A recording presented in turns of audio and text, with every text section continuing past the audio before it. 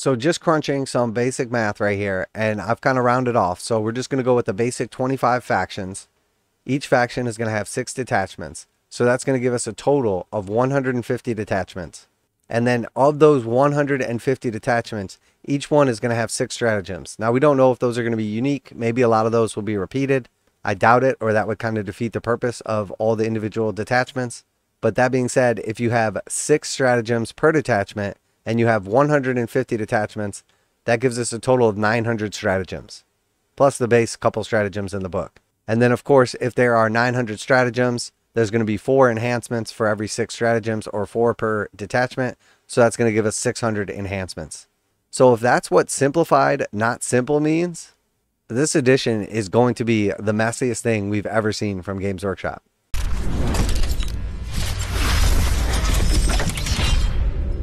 Welcome back to the channel, my friends. Warhammer Man Studios. I'm Warhammer Man, and today we're taking a look inside the new Tyranid Codex. This video is sponsored by CMO Games. More on that later. Smash or sneak, you decide in the first look at the new detachments from Codex Tyranids. The new Codex Tyranids is up for pre-order this weekend, and this first Codex release for the new edition of Warhammer 40,000. Inside, you'll find all of the lore, showcase miniatures, and rules you've come to expect, as well as complete rules to play with your horde of extragalactic alien monsters. The new codex replaces the free index which came at the start of the edition, and expand your army options with the new detachments and introducing new and updated datasheets. In addition to the familiar invasion fleet detachment, there are 5 more to choose from. For the Tyranids, these represent the various ways that the Hive Fleet wages war over the course of their invasion, and today we're declassifying some vital Ordo Xenos intel on how they work. Alright, so first off, the most important thing, and Games Workshop divulged that in yesterday's article talking about the Tyranids, is each army is going to get 6 different detachments. Now in this case, one of those detachments is the current detachment for Tyranids, and it hasn't changed. In some cases they may change, but 6 per faction. So that is quite a lot in my opinion. I was hoping for or expecting something like 3. I would have probably been happy with them like slowly rolling out extra ones over time. But 6 per codex is insane. I think it's going to be really hard for them to balance all of that. I do like that it's going to give you some different ways you build your army and everything like that. So it looks like every army is going to have a lot of options. So we have basically like 25 factions. If each faction is going to get 6 different detachments, that's like 150 different detachments. And then each detachment is going to have 6 stratagems. That's like 900 stratagems. So Games Workshop talked a lot about there being less rerolls this edition and less stratagems. Simplified, not simple. This definitely does not seem like that. Now maybe some of these stratagems are going to overlap. Some of the enhancements are going to overlap. So when you learn each of these new books, it's not going to be like you're learning 6 full detachments, 36 new stratagems, and 24 enhancements. This is the first book, and this is the first knowledge dump we're getting from Games Workshop. And honestly, it seems like a lot. It definitely does not seem like simplified, not simple. It just seems like everything Games Workshop has been promising this edition in advance is basically going up in a puff of smoke. But I digress. Each detachment offers your army unique benefits. A detachment rule, 4 enhancements, and 6 stratagems. While some factions will find that the detachment from their index changes slightly when their codex arrives, this is not the case for the invasion fleet, which functions exactly as it does now. If you like your biomonsters large and stompy, you'll be glad to see the return of the Crusher Stampede. This detachment powers up your big beasties once you start taking damage, and they'll be able to take plenty of it now that monsters and vehicles are much tougher overall. So we have the Tyranids Crusher Stampede detachment rule. So very cool bringing that back. Enraged Behemoths. Each time a Tyranid monster's model from your army makes an attack, add 1 to the hit roll if the unit is below its starting strength, add 1 to the wound roll if that model's unit is below half strength. So in this case, because it's monsters, if there's only 1 monster in the unit, as soon as it takes 1 damage, it's +1 to hit. And as soon as it is below 50% wounds remaining, it gets +1 to wound. So pretty cool. Power up your monsters as they get damaged. With army construction being much easier in the new edition, you can now fill your force with all the Carnifexes, Molochs, and Tervagons you like. And it's a dawdle to make sure that every unit on your side of the battlefield that benefits from the new rules. Don't worry about having fewer miniatures on the board to contest objectives. The Ominous Presence enhancement shores up the OC stat on your characters.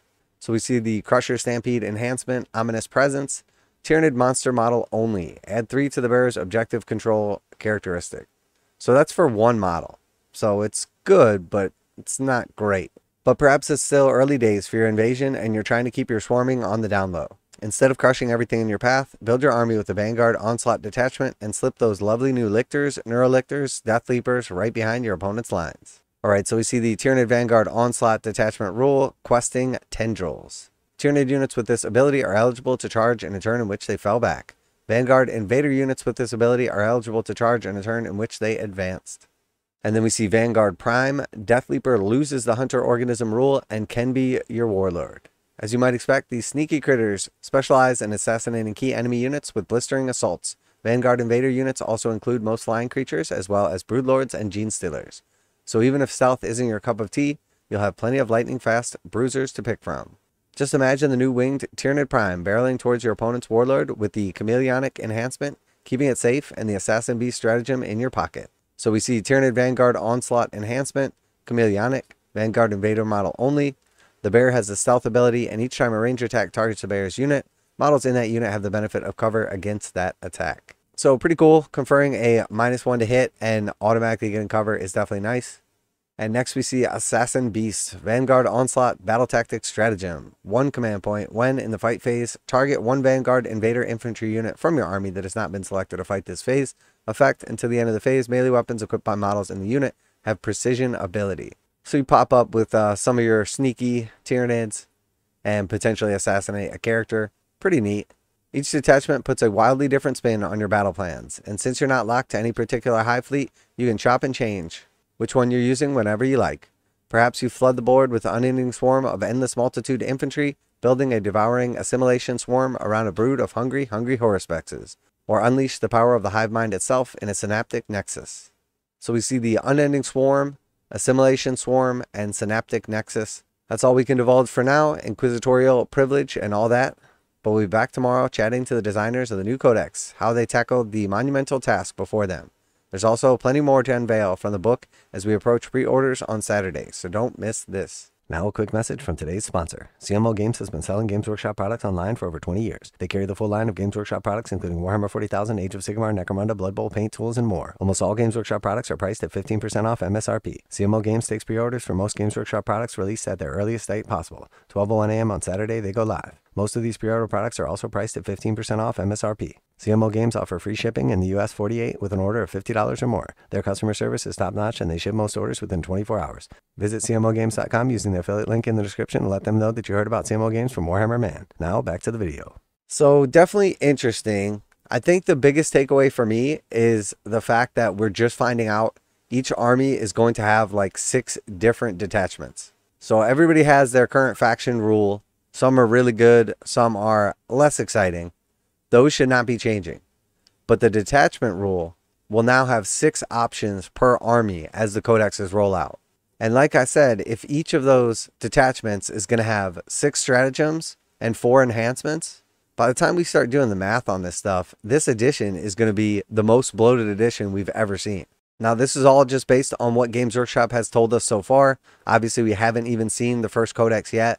Now, on the positive side, I do like the idea that everybody gets 6 different ways they can play their army with 6 different sets of special rules, enhancements, stratagems they can use.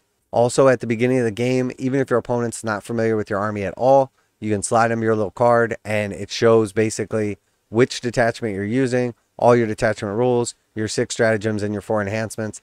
And that's all they have to look at. That's all they have to focus on. Just that 1 or 2 pages of info that your opponent shows you before the game. So I think if you're overall familiar with Warhammer 40k, you have a general understanding of how the armies work, the factions perform. This should be enough to at least give you the info you need so there's no like feel bad moments. But that being said, this definitely doesn't feel like simplified, not simple. So just crunching some basic math right here, and I've kind of rounded off. So we're just going to go with the basic 25 factions. Each faction is going to have 6 detachments. So that's going to give us a total of 150 detachments, 6 for each faction. And then of those 150 detachments, each one is going to have 6 stratagems. Now, we don't know if those are going to be unique. Maybe a lot of those will be repeated. I doubt it, or that would kind of defeat the purpose of all the individual detachments. But that being said, if you have 6 stratagems per detachment and you have 150 detachments, that gives us a total of 900 stratagems, plus the base couple stratagems in the book. And then, of course, if there are 900 stratagems, there's going to be 4 enhancements for every 6 stratagems, or 4 per detachment. So that's going to give us 600 enhancements. So if that's what simplified, not simple means, this edition is going to be the messiest thing we've ever seen from Games Workshop. The idea that we're going to have 150 detachments to choose from by the time all the codexes are out is absolutely insane. And the thought of even having to memorize or look over 900 stratagems. So I don't know, when it's all said and done, this just feels like this is going to be the most bloated edition we've ever seen. Now, maybe that's not going to be a bad thing. Maybe it's going to be the most fun edition ever, but it's also going to be really bloated. Maybe it's going to be really organized though, so you can just hand your opponent 1 or 2 sheets of paper and they can see all of your special rules in just a couple minutes.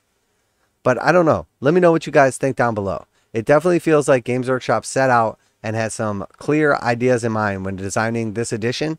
And I'm just not sure that the edition they like air quote sold us is the edition that we're getting. So let me know what you think down below. Am I making some kind of mathematical error? Have I completely over exaggerated the numbers here? Because when I do some basic math, it looks to me like this edition is going to be insane. So let me know what you think down below. Always like to hear back from you guys in the comments. Of course, I want to see as many cool rules for as many factions as possible, but I also want the game to be fun. I want there to be as few feel-bad moments as possible, and I want it to be balanced. But maybe what I want is just not realistic. Special thanks to CMO Games for sponsoring the video. Check them out to save 15% on Games Workshop. Link in the description.